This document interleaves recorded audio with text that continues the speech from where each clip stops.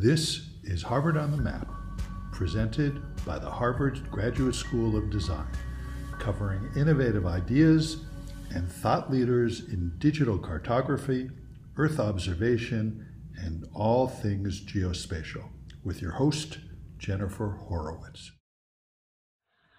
Hello, and welcome to Harvard on the Map. I'm here with Patrick Cozzi, the CEO of Cesium, and I'm so lucky to have you on the program. Thanks for being here. Hi, Jennifer. Thanks for having me.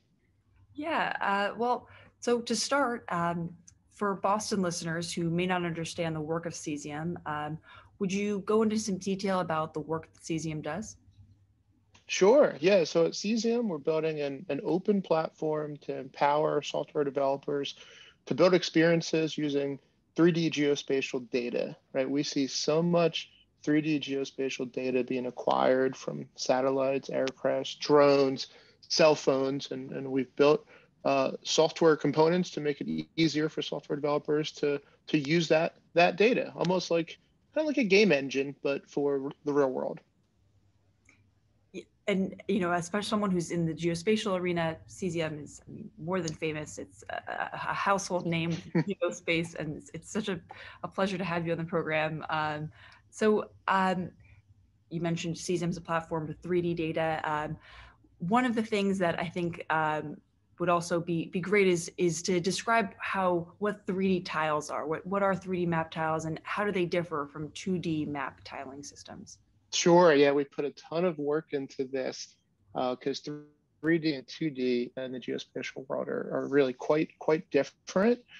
So in addition to building software components, we also do a lot of work on formats and open standards, right, to get data from point A to point B and to do that really efficiently. So in the world of 2D, those in the geospatial community are generally pretty familiar with map tiles, like what you might see in WMTS, and the idea that you might have a giant image of the entire world, and then you slice it into four, then you take each of those and you slice that into four. Then as I pan around a 2D map, maybe on a web browser, it only needs to pull in a subset of those tiles, right? So in 3D, the world becomes pretty interesting because you can quote tilt that map, and it's not flat, right? It's a ellipsoid. It's a WGS84 ellipsoid. So you might actually have multiple levels of detail, different tiles at different resolutions in the same view, right? So we created 3D tiles to take techniques from computer graphics and video games and apply them to 3D geospatial data.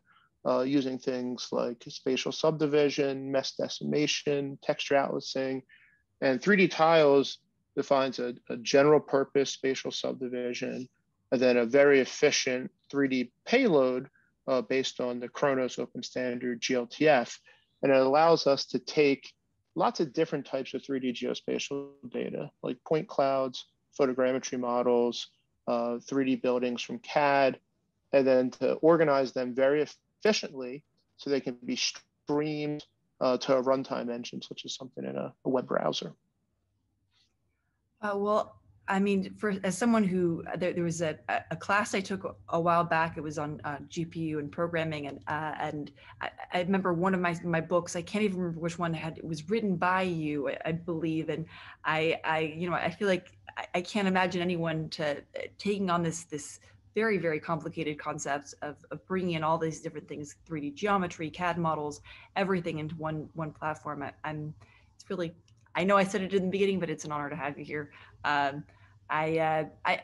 wondered what to your mind has been the most unique or surprising use of Cesium's 3D software. Wow, thanks. Yeah, first, I'm flattered on your interest in Cesium and 3D tiles. It's certainly been a fun journey for us, and I still think we're very early in kind of realizing the potential of 3D geospatial data. As far as unique use cases, so there's one that I kind of consider a classic, right? So we started Cesium in the aerospace and defense world, with the earliest use cases being, global view, where you see the Earth spinning and then you see satellites orbiting the Earth. when we made it open source, I mean, something really magical happened where folks outside of aerospace and defense had a need for this global scale, high fidelity, real world visualization tool set. And one of the ones I love most that picked it up was actually Red Bull, right? So think about that. If you're used to primarily doing aerospace and defense applications, and then suddenly Red Bull is picking up the same technology, and this is to do a playback and real-time view of the X Alps. We have athletes that are racing, paragliding, and hiking through the Swiss Alps, and then they have time tagged position, right? And having that streamed and then put in the real world terrain and imagery. I just thought it was so cool and really opened up our eyes to the breadth of use cases we could serve. Wow, I had never even seen that one. That's very cool. I didn't know that at all. Yeah, I think for me, my personal favorite, perhaps, I did see a wonderful surfing Cesium story map, which I know that the story maps are not not the 3D platform, but they are another wonderful part of the Cesium offerings. Another one that I also loved was the Unreal Engine and Cesium partnership. As I'm a big gamer, and it's really cool to see. So I'd love if you could maybe tell our Boston listeners a little bit more about that platform and or about that partnership. Sure. Yeah, we're really excited to be working with Epic Games and to be bringing Cesium to Unreal Engine. And I also started in gaming, and I did a lot of game development when I was in high school, kind of way back with QBasic and Turbo Pascal and some C and assembly. So that's really what brought me into computer science and eventually into geospatial. So in the early days of Cesium, we built Cesium JS as a bespoke rendering engine, JavaScript and WebGL, and I wrote the original rendering engine for it. As time went on, we saw that there was huge opportunity to take game engines and to kind of geospatial enable them, if you will, right? And then we got interest through the use of 3D tiles in the Army One World Terrain program. And people are like, well, geez, we kind of want 3D tiles everywhere, right? Not just in Cesium JS. And that's when we started working with Epic Games through a great program they have. It's called the Epic Mega Grant, where you can put in proposals and they will fund lots of different types of projects, including student projects as well. So it could be really interesting for the community there at Harvard. And that's when we wrote a 3D tiles loader that we now call Cesium for Unreal. So you can bring in, using the open standard, the community standard from OGC, 3D tiles. You can bring in global terrain, you can bring in photogrammetry models, you can bring in 3D buildings, and that's the same content that we also serve to Cesium JS. Wow, I didn't know about that program. Also, that's really interesting. So that sort of came out of this program, and so what have been some of the more have you seen some of the user base of Cesium using it in interesting ways? Is there anything that you've seen that you thought, wow, that's I never really expected that to, it's different creative ways of using it. Yeah, so in building Cesium for Unreal Engine and working with Epic Games, I think our eyes have been opened up both from a kind of, we made like 30 years progress overnight, right? When you build that bridge from 3D geospatial to Unreal Engine, suddenly all of the amazing rendering that they put in Unreal Engine, the volumetric clouds, the stunning atmosphere, boom, it just works, right? So that was just really transformational, I think. And then it also opens up all these new channels and all this large developer community that's already using Unreal Engine, but potentially has a need, right, for 3D geospatial data, start through 3D tiles. So we saw almost immediately folks building flight simulators, for example, where they could take advantage of Unreal Engine's blueprint to very quickly script. We thought were really stunning. And then we also saw some interesting historical recreations of sites, then even showing, like, for example, a historic flood and how that impacted the area. So it's really fun to see how creative that community is and how fast they can develop with Unreal Engine. Yeah, I'd encourage listeners to go onto the website and see some, because I think visually that's where Cesium is the most impactful. When you really see the output of Cesium JS or the Unreal Engine partnership, it's really beautiful visually to see. So you mentioned this commitment to open source software earlier, and I wonder where the genesis of that stemmed out of, and is that a personal interest to you, or where that comes from? Yeah, it's a huge personal interest to me, and I think when you're building software for other software developers, that creating open source really helps accelerate things, really helps build trust, really helps build community, and I think it should be a key part of kind of any software stack. I think my original interest in open source was I co-authored a book called 3D Engine Design for Virtual Globes with Kevin Ring, who's also at Cesium, and we wrote a little 3D geospatial engine for that book. It's on GitHub. I believe it's called Mini Globe. It's still there. It's in C# and OpenGL. It predates Cesium.js, and we made that engine open source, right? And at the time, we read a book that's free online. It's called Producing Open Source Software. That's all about how do you run, a healthy and open source project. It's an amazing book, and we just kind of followed it to a T, and we got really interested in that. So then, when we're starting to develop Cesium.js at AGI, which traditionally is a COTS, a commercial software company, we kind of pitched and said, hey, what would you think about making Cesium.js open source? Kind of use that to maybe get into some new markets and see what types of new things people would build with it. And hey, it's JavaScript, so it's going to get delivered to your browser as source code anyway. And that was kind of the genesis. And now, I mean, open source is so foundational to what we do at Cesium, both from a community enablement strategy and even from a business strategy. So we put a lot of our investment in the open source software, as well as supporting and creating and building communities around open standards to enable interoperability. Right? We think there's a lot of potential with 3D geospatial.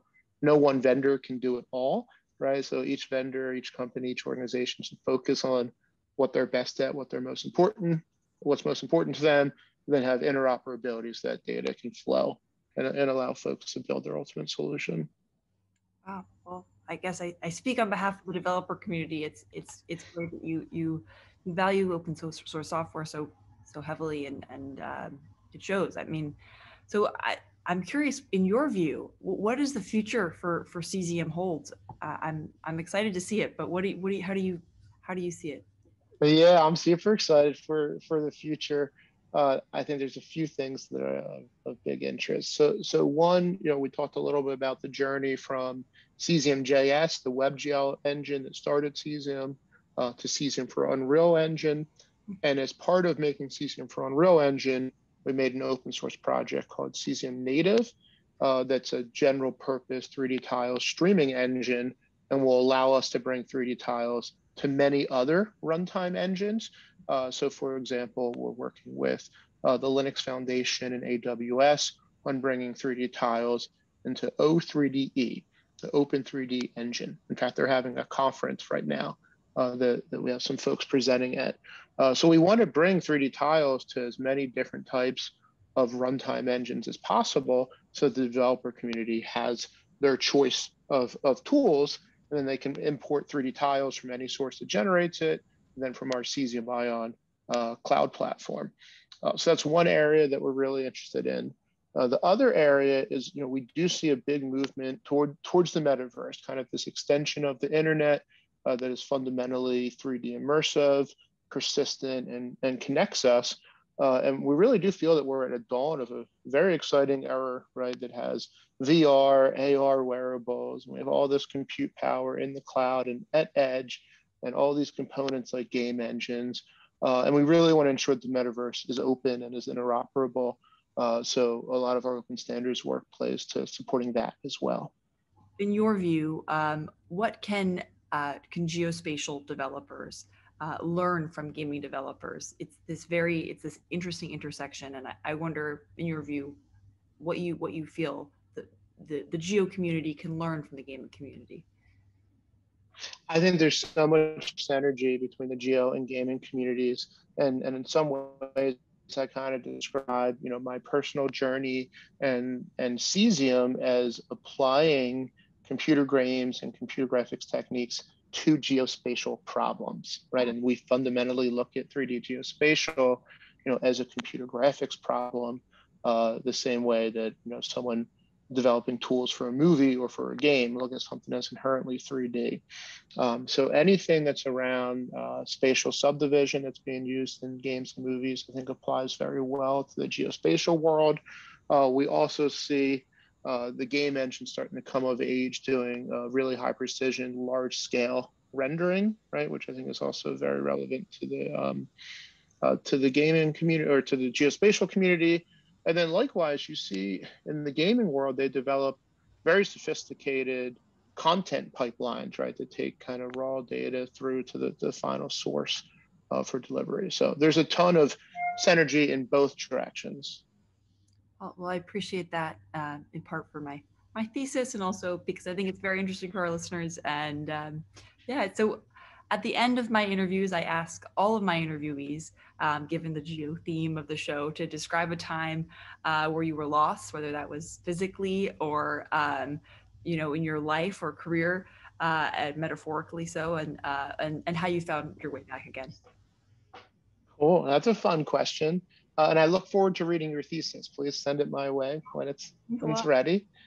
For this question, so it's pretty fun. So I don't know that I was lost, but one interesting story you may enjoy was my friend and I, when we were in undergrad at Penn State, we drove across the country, essentially from Philadelphia to LA, with a detour all the way down in New Orleans and then in Oklahoma City. And this was in probably 2003, before cell phones. And we had an atlas, right? Like a big book that was a map of the US. And we were in Oklahoma City, and we were going to drive nonstop to LA. And we were trying to figure out what was the fastest route, right? What highway should we take? And we took a shoelace and we laid it across the two different routes we were considering, to try to then figure out how many miles each one was, right? So I don't know that we were lost, but we were trying to find the most efficient route, way before we do that with Google Maps. Wow, that's funny. So you just like laid the shoelace out on the map. That's funny. Yeah, we let to fit the curve of the roads. Yeah. And then we straightened it out and saw how many inches was it. Wow, nice. Well, did you make it there on time and efficiently at least? I think we took like 25 hours from Oklahoma City to LA, if I remember correctly. That's impressive. Well, thank you for your time again. This has been such a pleasure, and I look forward to talking again. Thanks for your time. Yeah, thank you, Jennifer. Appreciate you having me on the show. Yeah, it's great having you. Okay, talk to you soon.